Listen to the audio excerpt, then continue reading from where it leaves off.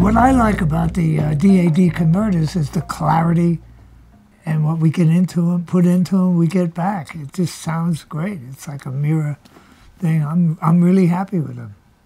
You know, I didn't know that's what we were using. I went in there, you know, and I was worried about capturing the music and setting up the band. But I can tell you this, what I was hearing sounded great to me. Well, you know, I love the DAD AX32. I thought, okay, well, what's it like compared to the competition? And to me, it's basically it was the best converter I've ever heard. 1, 2, 1, 2, 3, 4. When we put up the first mic, it was so clean. It was unbelievable. It sounded great.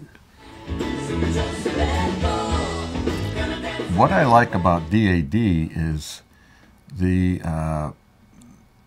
amazing clarity and lack of coloration that it's provided me so far. Transparent, totally like they're not there. And you can't, for me, that's what I'm always after. I'm not looking for things that add. I love things that just do the job. So that's what I love about it. The A to D is excellent, it's predictable, it's transparent, and transparency is everything to me, as it is to my colleagues. It's transparency to the artistry that we're trying to preserve and best represent. It's a terrific tool, and I can't think of anything that I'm missing